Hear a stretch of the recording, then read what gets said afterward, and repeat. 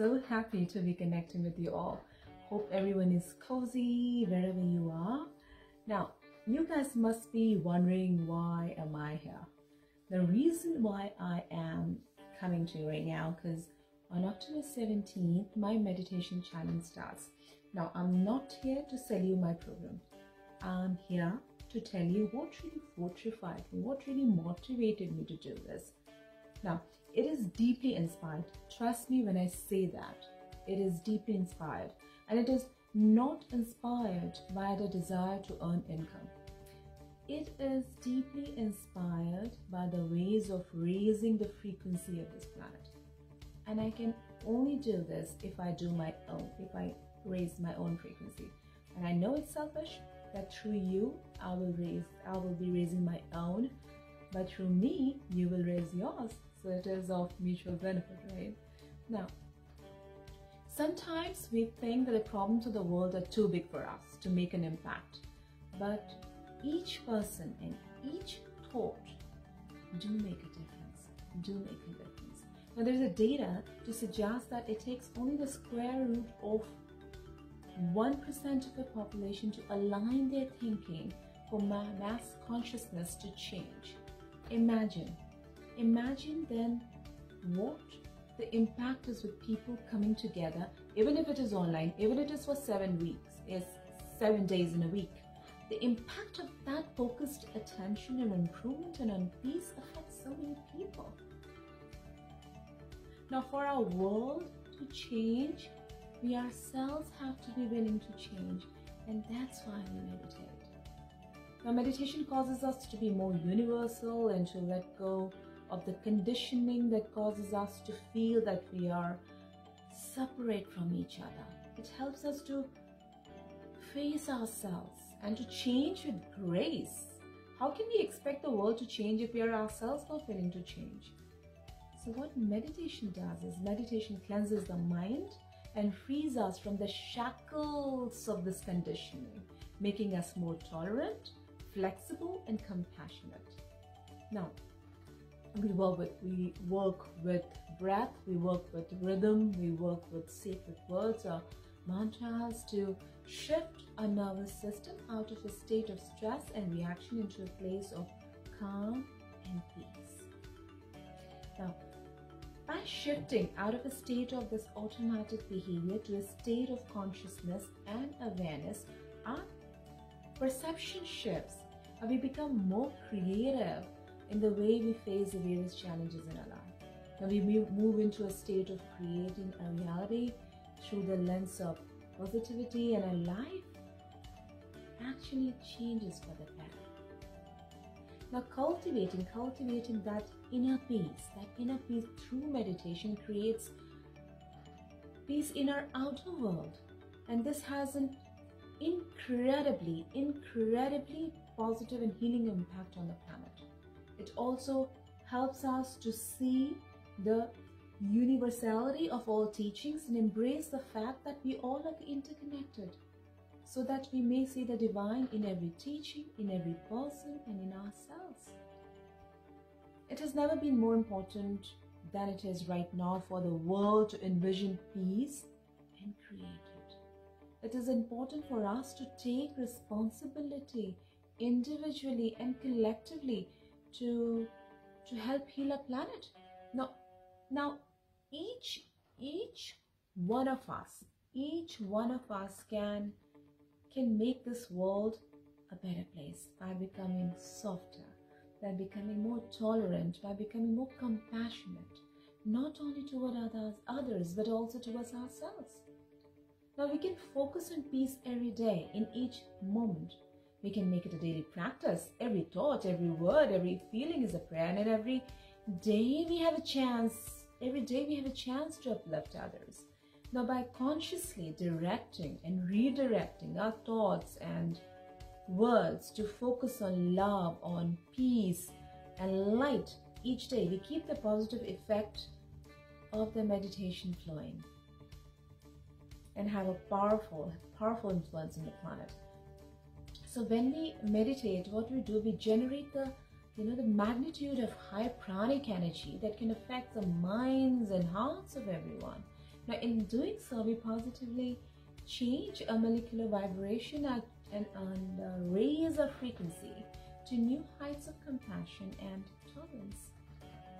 Now, through the principle of resonance, the lowest vibration in group naturally attune to the highest vibration, and thus what happens that we are collectively transformed.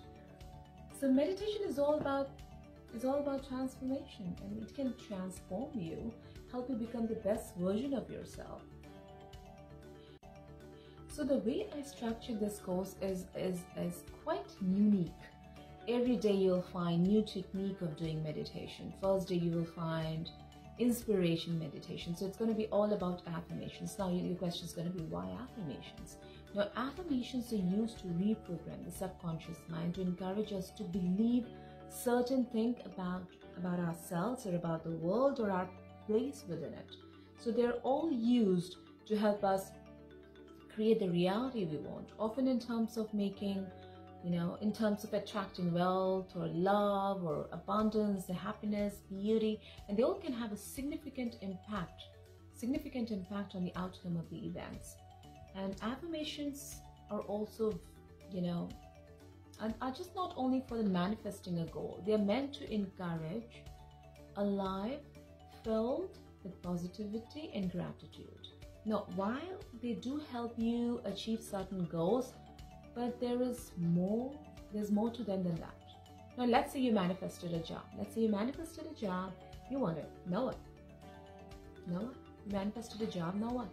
So do you drop that I am the boss affirmation? Do you drop it?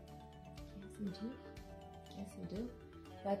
And that one should replace it with a new affirmation, something like, I like my job.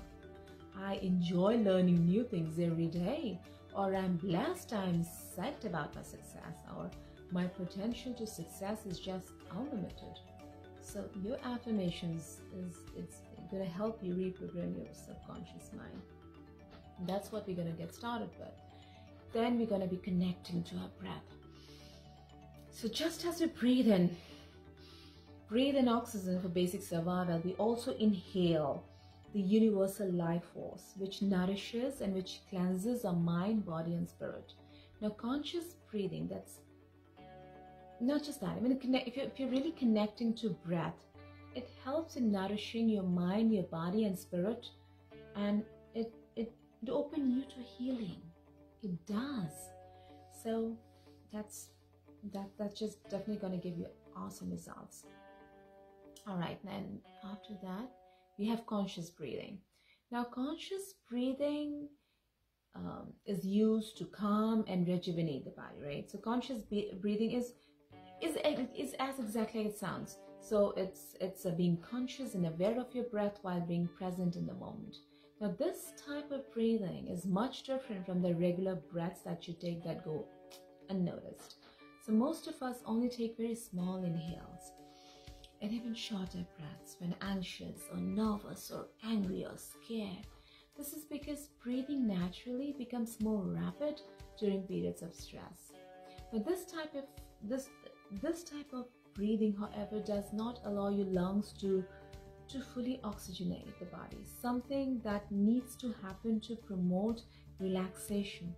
But conscious breathing, it allows for a deeper or more free breath. And this practice just promotes fully oxygenating your organs and tissues, and in turn calming that fight or flight response in the body. Isn't that amazing? Yeah. Okay, and then we're gonna be doing let me see my nose. Okay, so then we're gonna be doing a body scanning. While there are no set ways to find energy blocks, body scan can help to rebalance and allow for energy flow to move through one's body. Now, sometimes what happens is that you get caught up in your stress and you don't even realize that physical discomfort that you're experiencing, such as your headaches or your back pain, your shoulder pain, and tense muscles, is all connected with your emotional state. So body scan meditation is a good way to release tension you might not even realize that you're experiencing. Okay, and then we're gonna be having walking meditation. So now when you think of meditation, you likely think of a person sitting cross-legged, hand on knees, eyes closed, and breathing slowly and intentionally. Well, that's not an inaccurate portrait. Meditation is often referred as sitting meditation, but that style may not be for everyone, may not be right for everyone, because in some mindfulness practices you might focus on your breath, but in walking meditation you focus on the sensations in your feet. And some people benefit from being in motion. So if you pace, let's say if you pace while you're brainstorming, or you're doing your best thinking during a workout, or you need a fidget spinner to concentrate, you may be one of those people. So both walking and meditation have their own mental, they're going to have their own physical health benefits. So it's no surprise that a combination of two can really be very, very useful.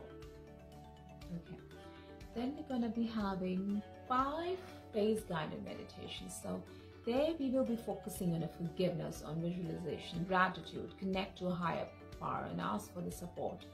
And it's going to give us so much energy, create high emotional intelligence, provide a more forgiving attitude, lessen depression, your anxiousness, and it provides a sense of social connection. It improves your sleep and ward off any headaches. It's just to name, just a few benefits. And then you would be doing self-love. So to be truly happy in your life, it's important that you have a deep sense of inner worth and strength. So this guided meditation for self and confidence will help you. It's going to help you instill that. But when you lack self-love or confidence, it can lead to the feelings of stress, anxiety, depression, loneliness, and many other negative emotions and results. So we're gonna address all that through that guided meditation. Okay. Then we have mantra meditation. So we all know that mantra has been practiced by Indian sages and yogis since ancient times.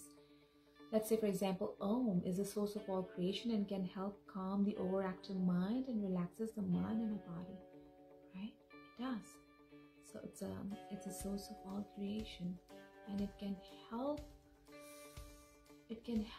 calm down an overactive mind. It does. It surely does. Yeah. Okay. Now all these meditations, they are 8 to 22 minutes long, which you can easily fit in your daily schedule.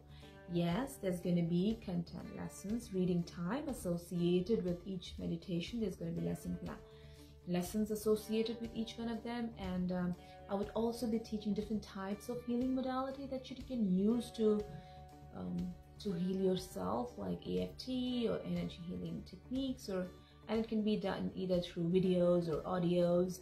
Now these lessons can fit perfectly, in anyone's schedule, however busy you are. I know we all are busy, so I'm not demanding you to be available for me early in the morning or late in the evening, because I do not believe in micromanaging. I know we all are adults here. We all know, and by the way, even though we all adults, but this is kid-friendly meditation, so kids can certainly do that. Yes. So we all know that we are responsible for ourselves.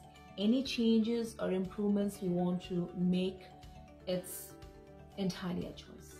It's entirely a choice. It's free will. It's entirely a choice. Unless and until we are ready and willing to change, we cannot. I cannot force you. I cannot impose change on you.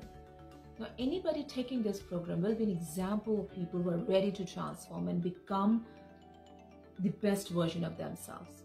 Now, so the goal here is to teach you different techniques so that you can just walk away with, or would be able to incorporate any one or two or all in your daily practice. All those meditations that you're going to be learning in 7 days, you can incorporate each one of them, or one or two, which resonate most with you. You can incorporate them in your daily practice for the years to come. Yeah. Okay, so, and what else? Let me see. Okay, yes, you can also schedule one-on-one with me in the 7 days, or and it is, but we we can always have one-to-one conversation if that's something that you're more comfortable with. But we'll have to kind of, just make sure that's in our calendar. So it's a 7-day meditation and mindfulness detox designed to help you heal, designed to help you decompress, designed to become more mindful and learn coping strategies as you navigate the stresses and pressures brought up by the situation around us right now, like the pandemic or the time of racial awakening or a spiritual awakening. This 2020 is experiencing massive spiritual awakening. So this program will empower you to find peace while you refresh and reinvigorate your body, your mind, body, and your soul. Now, so if you're ready for it, go ahead and register. Okay, time is running. I'll be soon closing the registration. So if this is something that does not resonate with you at this time, that's fine too. Completely, I respect it. But if you do, I'm happy to have you. I'm psyched. I'm too happy I'm honored to have you and be a part of your transformation process. Okay, we'll see you all soon.